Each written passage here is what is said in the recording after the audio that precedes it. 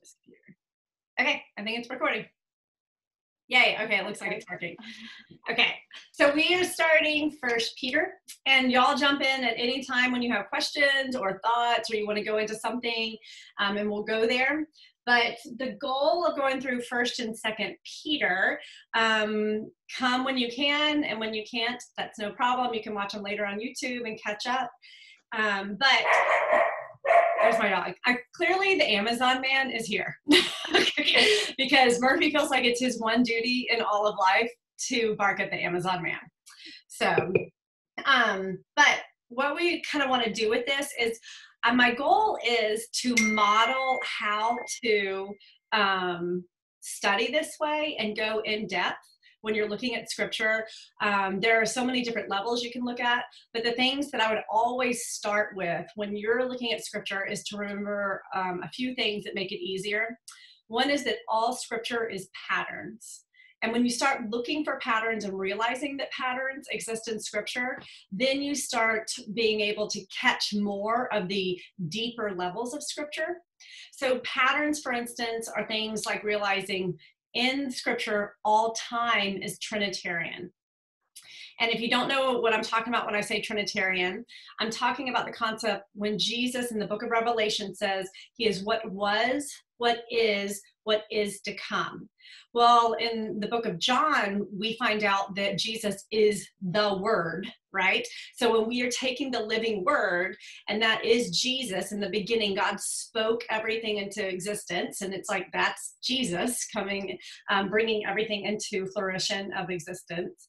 So you want to remember that all scripture was, these people are real people, really happened, and the prophecy, and the stories really happened. Jonah, real guy, really got swallowed by a whale. But then you want to realize that scripture is. So scripture right now is speaking to us and is alive and moving, and God wants us to read the Logos word, meaning the written word, and have it become Rhema word, meaning the God spoken word to you. When the Holy Spirit moves in you and you're like, whoa, I needed that. That's for me right now.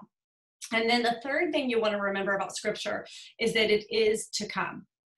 So this is the one that I would say most of us, maybe, possibly, it may not be the case for you, but growing up in the church, I was not taught this one as an overarching concept. I was taught that it applied to moments in scripture, but not Genesis to Revelation. I was taught that there are prophecies in scripture, but I was not taught this Trinitarian concept that every single story in scripture is actually prophecy. So let me give you an example. We can talk about the Akedah, right? Like the moment when Abraham brought Isaac up on the hill. And you can see that that was prophetic for what Jesus Christ, the Father, was going to bring Jesus to the cross, right? So you can see it in pieces. But what if you realize, hey, buddy, what if you realize that from Genesis 1:1 to Revelation 22, all of it is prophecy. And this is in the book of Revelation. I'm not just like randomly stating this, but Revelation 19 says, this is Revelation 19:10. I fell down at my feet to worship him. This is the angel he's talking to. But he said to me, you must not do that. I am a fellow servant with you and your brothers who hold to the testimony of Jesus. Worship God. For the testimony of Jesus is the spirit of prophecy. Okay, so what he's saying is the whole thing was about Jesus from beginning to end. It was all prophetic word. And so Old Testament and New Testament come together when you realize these patterns together. So you want to look for patterns in names. You want to look for patterns in character of God. You want to look for patterns in geographic location. That's super important. So you want to notice how many times is this happening in the same place? Why is God mentioning these things? Did anyone ever do a precepts Bible study? Okay, Arthur. Okay, remember all the little crayons you had to stick between your fingers and you're like trying to highlight everything? It stressed me out. It really did. But what she was trying to get you to do was notice patterns. It really was the concept of noticing patterns and starting to realize that patterns are telling the story. Numbers are really significant in scripture, and you can often overlook that. I want to give a little just thing of word here, not numbers as in fortune like cookie numbers, right? We're not like looking for numbers like they're a magic 8-ball and, oh, there's my favorite number and it means good things for me. Okay, that's not what I'm talking about. I'm talking about understanding that numbers are used by God to create a pattern to tell you a story. I have this long list in the back of my Bible. I'll just kind of show it to you. I have a lot of lists, so let me find the right list. See this one? This kind of gives you an example. I write down numbers and then the pattern of what they mean in scripture, so that when I see the number 4, for instance, I immediately know, well, 4 always stands for creation of earth. It's an earth thing, a temporal thing. When you see the number 3, that's Trinity, right? It's always like, remember how many people came to see Abraham at the tent door? There were 3 that came. It's the positioning of God coming to Abraham. 8, for instance, is always new beginning. How many people went across on the ark? 8, right? There's 8 in that ark. 7 is completion. So you have a lot of those patterns that once you learn them, certain things that happen in the New Testament, you realize, oh, wait a minute, it's telling us a deeper thing here. So any questions about those kind of concepts? Make sense? So as we get into this, you'll see more and more what I'm talking about, but I wanted to kind of give you that basis there. So let's start with prayer and we'll hit 1 Peter. Does that sound good? Yes. Anyone want to pray, or do you want me to pray? What do you want to do? Go for it. Lord, we just thank you so much, God, that you are a Father who is constantly revealing to us and always wanting us to learn, to grow closer, to go deeper into the Spirit. Father, I ask for the spirit of revelation and wisdom as we walk in this with you. In your holy name, amen. Okay, so we're going to hit 1 Peter. I made a board because I like boards. I'll take a picture of this to get closer for you and post it underneath if you want to get closer, but I'll run you through what's up here too. When you look at 1 Peter, does anyone know anything that you want to throw out about 1 Peter? Like where it's written or who wrote it? Well. Nope. I love it. Nope. Good. This is why I'm on here. Right, good. I knew this great thing I want to talk about there. Did Peter write it? Yeah. Well, let's say Peter wrote it by voice, but it's Silvanus that actually pens it for him. Okay. Remember the book of Mark in the Gospels is Peter's account written by John Mark. Peter never wrote anything. He's a fisherman. I don't know. Maybe he can't write now. I'm pretty sure he could. I don't know Peter. But he actually never pens it. Like Paul is penning his own stuff often, whereas Peter is not. Silvanus writes this. It's written from Rome. When you get into 2 Peter, you realize he is in the maritime prison. And when you go to Rome, you can go to that prison. This is also where Paul would be held. I wish the dinging thingy would stop on my computer. Stop it. So you see that Silvanus is penning this. They're in Rome, and he's writing it. If you just jump to the back, you'll see from Babylon, or to those in Babylon. I'm sorry. And that is he's talking about Rome. He's calling Babylon Rome. But it's really important for us because this kind of puts it into, for us to see what he's really talking about. So Peter will die in Rome as well, and he will die by tradition upside down on a cross. Remember, Jesus told Peter he would die, right? Peter knew from Jesus, hey, you're going to die and you're going to be led somewhere you don't want to go. So by tradition, by the early church fathers, Peter dies where the Vatican is right now. And he dies upside down because he would not be crucified upright as Jesus was. He said he wasn't worthy, so he's crucified upside down. and supposedly in the place which was the circus at the time, but now is the Vatican. A couple things about Peter. He is from Capernaum. And Capernaum becomes Jesus's main area that he goes back to over and over because Peter lives there. Peter is married. Peter has a wife. Remember, Jesus will heal his mother-in-law. And Peter is a fisherman who becomes a disciple, who becomes an apostle. All right. So there are 12 disciples, and 11 of them become apostles because Judas is gone, and Paul replaces the 12th apostle. You could kind of see it. Matthias is the one they vote in, but he's never heard of again, right? And so you really have a question. There's a lot of theologians who have questions on whether or not they were supposed to vote Matthias in. They were not told to do that. They cast lots to do that, like it's Old Testament. And Jesus told them to wait and receive the Holy Spirit, not to start casting lots and figure stuff out. He told them to wait. So Paul comes in and calls himself the apostle. So Paul kind of is the 12th apostle. So remember, Peter denied Christ 3 times. He is reinstated by Jesus 3 times when Jesus asked, do you love me? Do you love me? Do you love me? Remember, that is 1 time per denial that he is reinstating Peter in his position of Christ. And then Peter very famously is the one who, Acts 10, he will get the vision of the sheet being laid out with all the unclean animals. And he's told, eat. And he tells God 3 times, I don't eat unclean things. Remember, do you see the patterns that Peter has? 3 times denial, 3 times reinstated. And then he says 3 times kind of no again to God. So Acts will follow Peter from Acts 1 to Acts 10 or 12, right in there. You could say really 12, I guess, is the transition. After Acts 12, Peter is replaced, if you will, with Paul. After he denies the sheet of the eating, Paul becomes the apostle to the Gentile.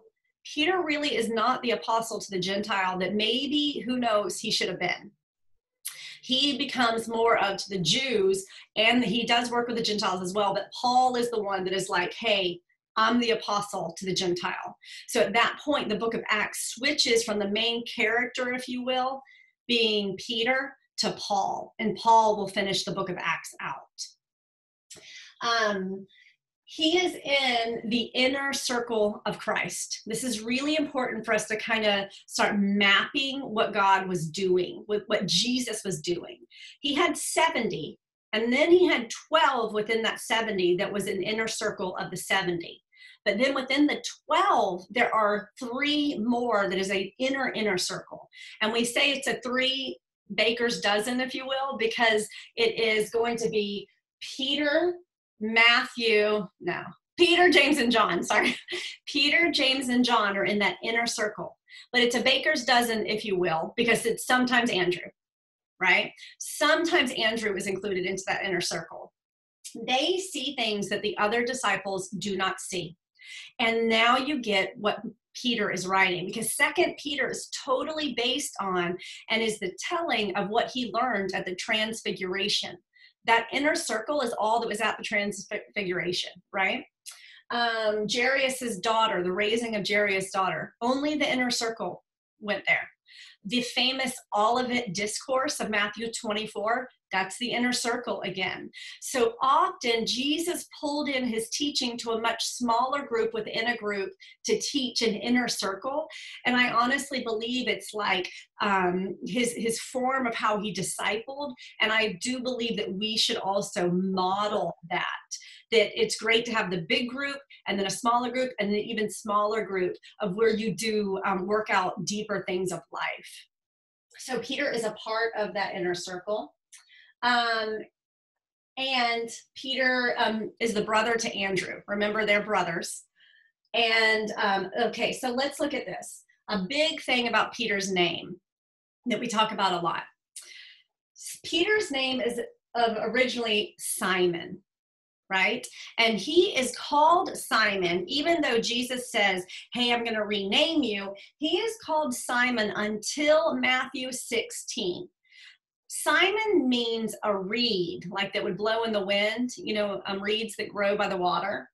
And so Simon is called, if you get this picture of someone that's just blown in the wind, and James writes that we're not supposed to be people that are just blown in the wind. But the beautiful picture of Peter is that God calls him Cephas. We say Petros, right, which is Peter in English. I know it's like all these different names because you're talking about all these different languages. The real name is Cephas, Cephas. And that means the rock. Now, in history, you've got different versions of this, but in Catholicism, they believe Peter is the first pope, okay, in Rome. Interesting enough, and go do your research if you would like, there's no evidence that he was ever a bishop even in Rome. Okay, and the popeness, right, that we talk about, that doesn't even start till 400 AD. So Peter is not the first pope, and I'm not knocking, I've got great Catholic friends, but I'm just talking about to go back to Matthew 16 and really understand what it meant to say, upon this rock, I will build my kingdom. So let's just jump for 1 second to Matthew 16, because this Matthew 16 is going to be a pivotal moment of why he writes First Peter, and you're going to see it very strongly in First Peter chapter 2. But here in Matthew 16, verse 18, no, let's start in 17. This is where at Caesarea, Jesus answered him, "Blessed are you," because he just asked Peter, who do they say I am, right? And this is Peter's shining moment, okay? And when Simon becomes Cephas, because the one that was blowing around like the wind and didn't know who he was and didn't know would bend to anything, becomes the rock, because he gets a word from God and says, when he says, who do you think I am? Or who do you say I am? He says, you are the Christ, the living God. Peter comes out, the solid man comes out, because he's speaking the truth that Jesus says this was given to you from heaven, right? To understand this. And Jesus answered him, and this is in Matthew 16, verse 17. Blessed are you, Simon Bar Jonah. It's so important that you underline that name right there, because all Old Testament is the New Testament concealed, okay, like this. But the New Testament is the Old Testament revealed. We have to constantly be connecting these in order to understand what Jesus was saying. If we did not have the Old Testament, we would not understand 99% of the New Testament. So what he's saying here when he calls him Simon Bar Jonah, Bar means son of Jonah. Now in the physical, he could be literally saying, hey, your daddy's name is Jonah. But the spiritual implication here is that they will both be in Joppa, okay? Jonah, Old Testament prophet, is in Joppa when he receives the call from God that says, go to the Gentiles. And Jonah's like, I'm not going there. They're dirty. I don't like them, right? Go to Nineveh. You are crazy. And he runs the other way.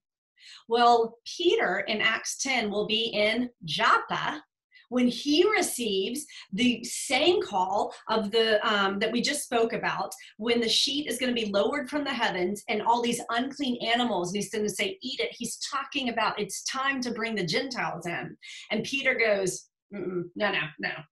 Like he's stressed about it because he cannot see that far off.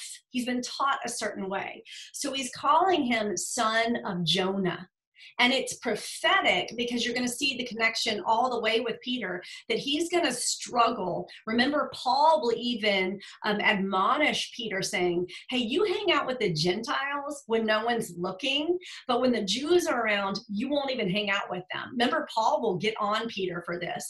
And you can see that Jesus has got this like prophetic thing calling him, hey, Simon, the reed that is the son of Jonah. Right? You can see that he's connecting these things. So he says, flesh and blood has not revealed this to you, but my Father who is in heaven. and I tell you, you are Cephas. Okay, this is where Peter's name really comes into play. And on this rock, I will build my church, and the gates of hell shall not prevail against it. So traditionally, the church held that he was talking about Peter being the rock. But when you look at this in the Greek, it's a play on words. He's saying upon it, I almost wish, like, if we were standing there with Jesus, you know, like if you text something, you would miss my face, right? With I'm like, I don't like you, right? And you're like, you don't like me. But if I was like this, I don't like you, right? It's a totally different context. And so if you could see Jesus, I believe that you would see his hand saying, you will be called Cephas, and upon this rock. Because from Genesis to Revelation, you have to follow the pattern.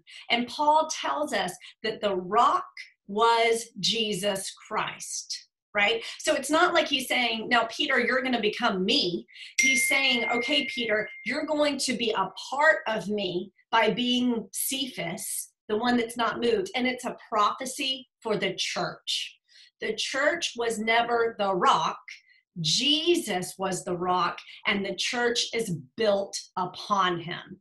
And that is the prophecy. So for so long, we were taught things like, okay, that meant Peter was the Pope, or Peter was the head of the church, and God built it on Peter. But if you jump over to Matthew 18, he actually repeats everything he said to Peter. He repeats again in Matthew 18 to all of the 70 and says, I'm giving you the keys of the kingdom. It wasn't that Peter was so important. It's that he is a pattern or a prototype for the church. All right, does that make sense? Okay, I'm just throwing information out at you. So if you're like, wait a minute, go back, or if you want me to just pop on and say what you want me to tell you. So that's key to understanding Peter. And Peter, as he writes First Peter. All right, so I'm going to jump back over to First Peter. Now, the next question that we want to ask, man, I wish I could quit my dinger thing, but I don't know how to stop it. Marcus read. Maybe that will work. I don't know. Oh, you know what? I think I can say don't, like, there is a way, right, to say, like, don't ding. Oh, well, I'll figure it out sometime. Okay, let's talk about next who the book is written to. So we know it's written by Peter. We know that it's written from Rome to those in Babylon. And Babylon is always a prophetic picture of the kingdoms that are against God and not for God.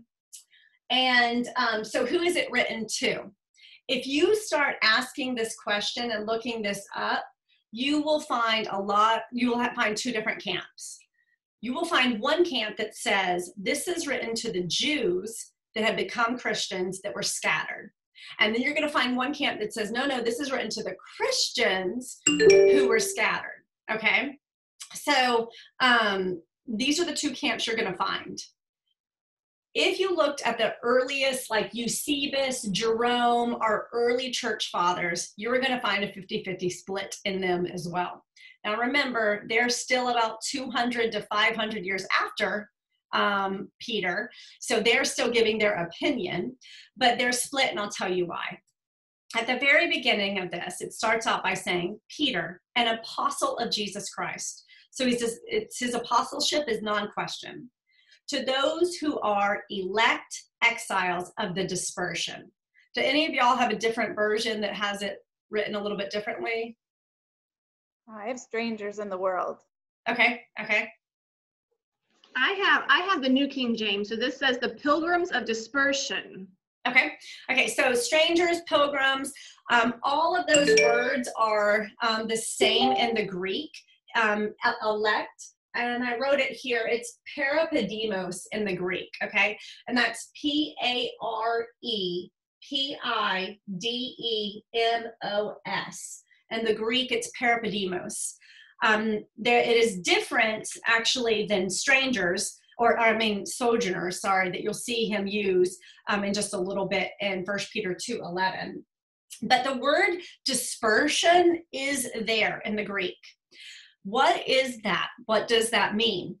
that is, and the word is the diaspora, okay? And that's spelled D-I-A-S-P-O-R-A.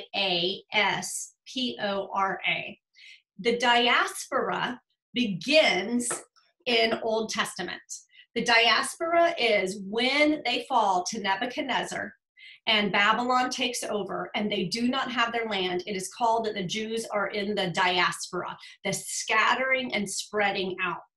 I want you to remember that God prophesied this all the way back in Deuteronomy, over and over, Deuteronomy 4, Deuteronomy 28, Deuteronomy 30. He told the Jews, I've got this covenant for you. If you do not obey, you will be scattered among the nations. Okay, every time you see that in Old Testament, I want you to, I'm getting all these texts. How do I get in that Zoom link? I don't know.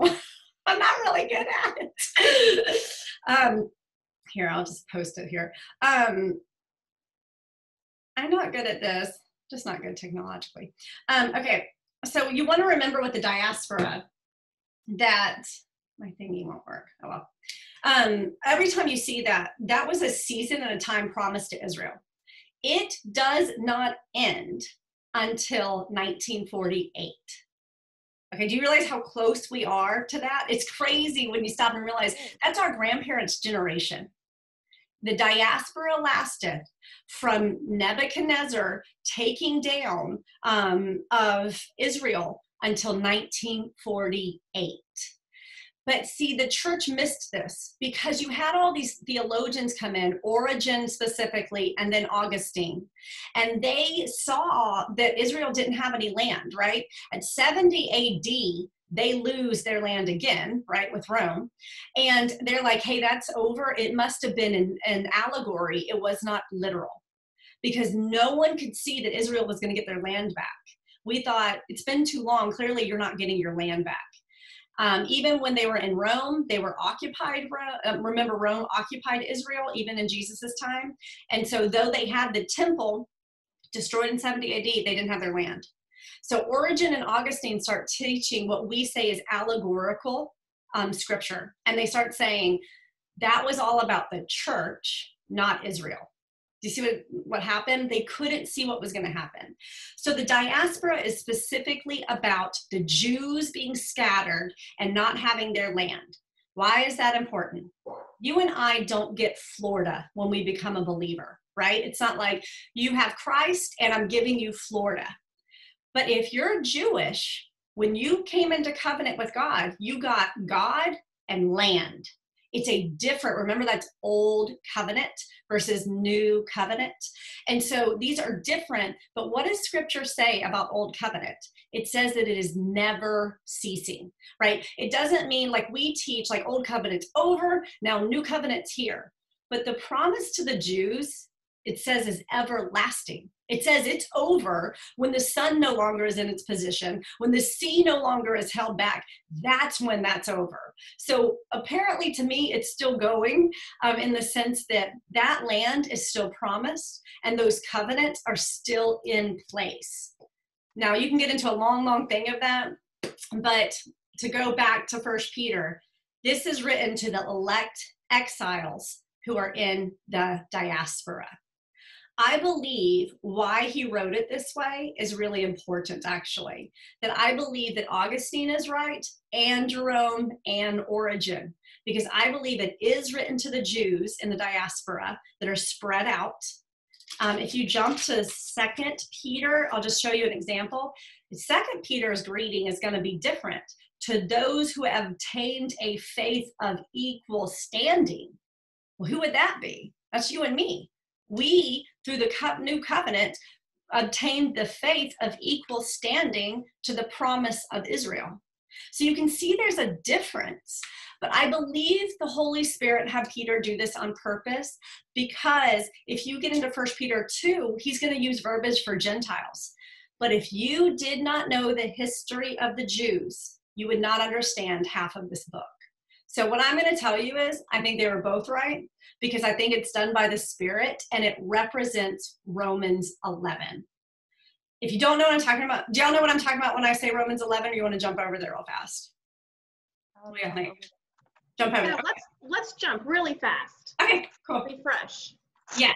Let's jump to Romans 11. Okay, sometimes I feel like my Bible goes missing, but there's Romans 11. There we go. Okay. So to understand the book of Romans, I'm going to do this in 2 sentences, I promise. Remember, 1 through 8 is all Christian doctrine. If you want to know what we believe, Paul wrote it in Romans 1 through 8, foundation.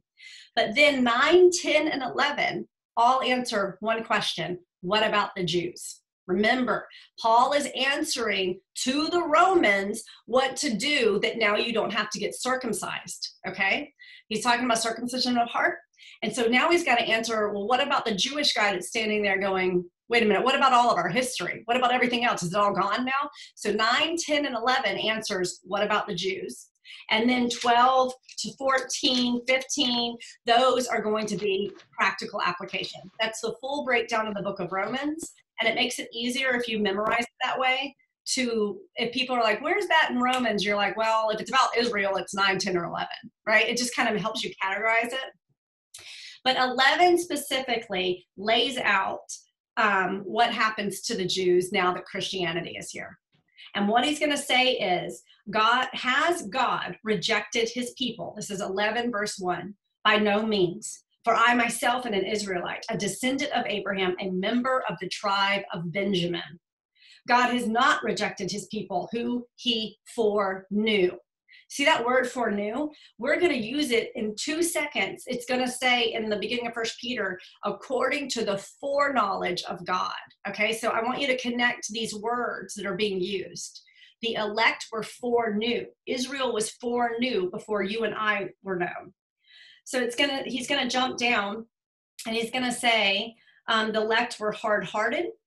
And so they were rejected for a time. Okay, if we don't understand this in Christianity, so much of the Bible becomes unclear. Because what he's going to say is, jump down to verse 11, did they stumble so that they might fall? By no means. Rather, their trespass salvation has come to the Gentiles to make Israel jealous. This is what he's saying in a nutshell. And he's going to go on and on saying we should not be arrogant as the church, because if you think Israel's done, then what about us? Because we are grafted into that tree. So if we believe God cut them off at the root, what happens to our grafting? Then we're done as well. And y'all, look at the church of today. We're doing the exact same things that Israel did in Old Testament. So if we think God's done with the Jews, then why would we think he'll honor our covenant? And so that is what Paul is laying out here. And what he says is this in verse 25. To be wise in your own, I do not want you to be unaware of this mystery. Remember, Paul will write of 7 mysteries in the New Testament. So circle this one and put one of the mysteries of Paul, because you should know all 7. A partial hardening has come upon Israel until. Circle the word until. The fullness of the Gentiles has come in.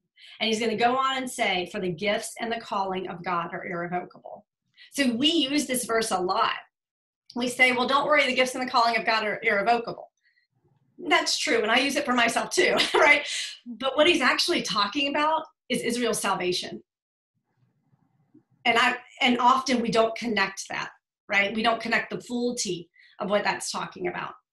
So when you get to 1 Peter, the reason this is important is that what he's saying is, I'm writing this to the Jews that are scattered, but that now means you too, because you're grafted in and you are scattered among Babylon, just like the Jews were scattered in Babylon in the Old Testament. So it gives you this picture of what Peter is really trying to tell you. So the summary of 1 Peter is right here in the opening. And it's telling you that this journey, this exile, the diaspora that we as believers are going to be even in this church age, that we can live in the midst of it, knowing our eternal promise is coming, but taking the inheritance now and tomorrow and to come, even when we're scattered in the middle of Babylon in the world, and that Elohim, God, Yahweh, is with us still. And that's really the message. If you want, Peter becomes a Jeremiah. Peter becomes an Isaiah. Peter becomes an Ezekiel, because he's speaking to us just as those Old Testament prophets spoke to them when they were in the midst of the diaspora. That all makes sense? Mm-hmm. Okay. Any questions on that? No, that's really great. That's good I stuff. just start throwing information out, and if you're like, wait, back up, where did you get that? Always feel like you can go. Yeah. Okay, I'm going to see if I can get through a little bit more of this. Okay, I already covered that. Okay, so a huge theme here. Let's just, I don't know if y'all can see this. Let me see if I can turn it. Can y'all read that? If not, I'll read it to you. Major themes of the book, because this is just intro. I'm not going to be breaking down the scripture yet. Major themes of the book. Family is huge in this book. And that's why I took time to explain that concept, the diaspora, because he's telling you, you're now the family of Israel, and you're grafted into Israel. You do not replace it. It's a huge difference. A lot of churches take on what we call replacement theology, and it says Israel doesn't matter, the Jews don't matter anymore, it's us. I can't find that anywhere in scripture. And if that's the case, then we've got a big problem, because we've got some major things we've got to fulfill. But so grafted in matters, family history matters. This is the theme. Your identity is found in the family. And so this is going to be huge for Peter, as when you are scattered, when you are wandering, the strength of the individual is found in the family. It's an Old Testament concept. Joseph was only as strong as his father and his brothers were. And so you see these concepts over and over. The second one that you're going to see in here is suffering and endurance. Huge theme in this book. And he's talking to the believers that were going to massive persecution. During this time, we believe Nero is in power. Peter is seeing what's going on there. I mean, they're burning people to be light in the streets. He's seeing it's one of the most bloody time of Christianity's history. And he's writing to them saying, endure, endure, endure. Do not give up hope. So that's a huge theme. Inheritance is huge. He's going to see inheritance in a Trinitarian concept, because he's going to talk about the past inheritance of the prophets before us. He's going to talk about your inheritance right now, that you can walk in now as being a person alive in Jesus Christ. And then he's going to talk about the inheritance that is kept in heaven for you. So there's 3 phases of inheritance, and that's connected back to the family. And then he's going to talk about what I would call tripartite issues. He's going to start laying out how many issues that we have, I put it over here, are Trinitarian. The nation, prophets, church, and the future. Family is Trinitarian. It was, it's now, it's coming. The individual is Trinitarian, because you have a body, you have a soul, and you have a mind, or you have body, spirit, mind is a better way to put that. And he's going to talk about time. We are going to get time a lot. This is, Peter and Paul are the only ones that use the term, Peter and John, the revelation of Jesus Christ. This is a time period, right? And he's going to really refer to this concept of what's going to happen at the revelation of Jesus Christ, which is a time period. So you'll see that tripartite. Another theme that you're going to get in here, which is huge, is government, okay? So Matthew, Mark, Luke, and John, they each are called the Synoptic Gospels. Matthew is the lion because he shows Jesus as the king, right? Judah. That's his whole point. When you read it from that perspective, you're seeing, oh, Matthew is a Jew he's a Jew among Jews, right? He's showing he's the king. Then you have Mark. Mark is going to be showing who is Peter, remember? They're going to be showing through their writing Jesus as the servant. It's the ox, okay? Then you're going to have Matthew, Mark, Luke. Luke is showing Jesus as the man, the face of man, as the salvation to man. Remember, Luke will show more stories about women and children than any other writer because he's showing the man coming in and saving and rescuing and redeeming. Matthew, Mark, Luke, John. Then you have John, and John will show the eagle. John is going to show he is the prophet of prophets, and John has more mysteries in his writing than anyone else. You can use the word if you're using it correctly. Okay, correctly. John is a mystic, not the incorrect form of mystic, which is like new agey, but the original one is a writer of mysteries, right? John is like writing these deep revelations. And so he's much more, John's my favorite because he's like very philosophical and thinking about these things, whereas Paul's like, right? So that's kind of the layout. But then it's like, okay, where does 1 Peter and 2 Peter fit? In that, Peter is going to show you the government of the kingdom of God. Because he's huge on, he's telling you the why we do what we do, the how we do what we do, and then the authority to do what we do. Remember the keys to the kingdom guy? Remember upon this rock? He's breaking down what the government of the church in the spiritual and physical is going to look like. So he's going to do alignment, authority, all of these things in these books. And then 2 Peter is going to be very what we would call apocalyptic. So it's going to be a revealing of the prophecy of what is to come. Jude and 2 Peter are buddies. They go together. And you'll see that you have to literally flip back and forth between the books to get a full picture. So that's kind of what we're going to be doing. And that I just wanted to give you an overview this first week before we just start breaking it all down. And I'm going to give y'all a little second if you want to ask any questions, but I do want y'all this week to read through the whole book. Okay. Just take time. You don't have to do it in one sitting if you don't, but start looking for patterns, repetition, anything that you catch that he says in here that you're like, I think that's Old Testament. Go try to find what story it would match. Because we want to be people. A great resource, if you don't use it, is blueletterbible.org. And I highly recommend it. You can have 0 Greek and 0 Hebrew, and that thing can help you so much because you can type in it, click on the Hebrew, click on the word, and you'll learn a lot and those connections. Yeah. And then, and then for next week, so if you'll read 1 Peter through, and then I was going to have you read Exodus 12, 13, and 15. Just read them. Just sit as your reading time. Add that in because it'll be really important to understanding next week because everything Peter writes, as you'll get into this, is, you have to have a full grasp of Old Testament, which Jews would have had, right? They would have been like, yeah, of course.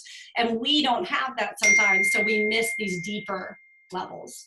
Mm-hmm. So, y'all have any questions? This was all wonderful. But I did, where was that verse that you said, gifts and callings of God are irrevocable? Where is that? That's going to be back in Romans 11. Okay. And it's going to be Romans 11:29. Okay. And the verse before it is, as regards to the gospel, they are enemies for your sake. It's almost like that old concept that someone said, when you see a Jewish person, you should kiss him on the face. Like you should be like, thank you, because it's for your sake. But as regards to election, remember Peter will call them the elect of the diaspora. They are beloved because of their forefathers, for the gifts and calling of God are irrevocable. Yeah. So we quote that a lot. Mm-hmm. But I don't know that we always quote it. I know I've misquoted it. But don't get me wrong. I believe it applies to us. But when you really put it in what Paul's explaining, he's saying that it was coming back round for them. And I'll tell you, I didn't point this out to you, but do you see on verse 25? Circle the part that says until. I don't know if I had y'all do that. Romans 11:25. Until the fullness of the Gentiles. Because the time of the Gentiles is Nebuchadnezzar through Antichrist. okay, when the Gentiles rule. But the fullness of the Gentiles is the age of the church. And what we can see is it will end. I know it's a weird concept, but he's saying until this is done, which we believe is 2,000 years, then it will end. I don't know if y'all like Thomas Larkin. I love him. This book he did in the 1800s. If you've never looked, and you can just Google his pictures, but he does stuff like this. And what he's showing you is this is the revelation of Jew, Gentile, and church. And through drawings, he shows you the Semitic age. And then the age of the church comes in right here, right? And then he's like, but then the church is going to rapture and the Jews are flowing back in again. Remember, this is all the prophecies that we see in scripture. And of like in the book of Revelation, for instance, the 144,000, people have always really struggled to understand that. But what if we read it for exactly what it is? They're listed in tribes. You and I are not listed in tribes. We are individuals brought into the church. They are a nation, always a nation. And so that 144,000, I believe just flat out, that is a prophetic picture of when the Jews come to realize, because Jesus said, you are rejected until you call out on my name. So they are going to come back. It's just the timing. And the timing was so important so that you and I could come in. It's a gift so that you and I could come to salvation. Does that make sense? Yeah, so I don't want to take up too much time if everybody has to go. I just have a question. So my knowledge on Jews and their understanding of scripture is very lacking. I mean, but I did learn, that a lot of the Jews, they don't believe that Jesus is the Messiah. Is that correct? I mean, there's different kinds of Jews. There's ones that's Messianic Jews, and they believe that Jesus is the Messiah, but then there's another Jews that believe that Messiah has not come yet. That's right. So what you're saying is that's intentional, that at some point the Jews will come to accept and call on Jesus as their Messiah, but it's that gap that God is giving us as a gift to bring in more of us Gentiles. Is that what you mean? And during the age of the church, remember, there is no Jew, there is no Gentile, there is no male, there is no female. The age of the church is once you come in, those names fall away, right? But after Revelation 4:1, the book goes back to a very Jewish Bible. And we also should remember that 4/5, if you want, 4 out of 5 of the Bible is written to Israel.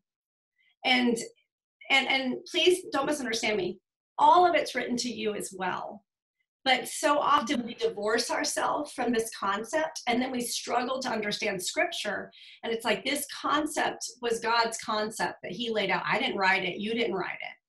And so, yes, there is a season, 2 days specifically. Micah 6 prophesies this.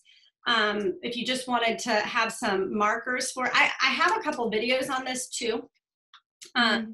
But remember, Jesus even alluded to this when he said, I will tear down, I'm like going blank on that, where they're talking about tearing down the temple, and on the third day I will raise it up again. It says, and he was talking about his body. But it was a play on words also, because Israel would be rejected for 2 days, and on the third day they will come back in. And you see that in Micah. There's so many prophecies about this, where you're going to start seeing this concept of there is a 2-day period, a 2,000-year period of the church. We will be removed, and then he's going to deal with Israel again.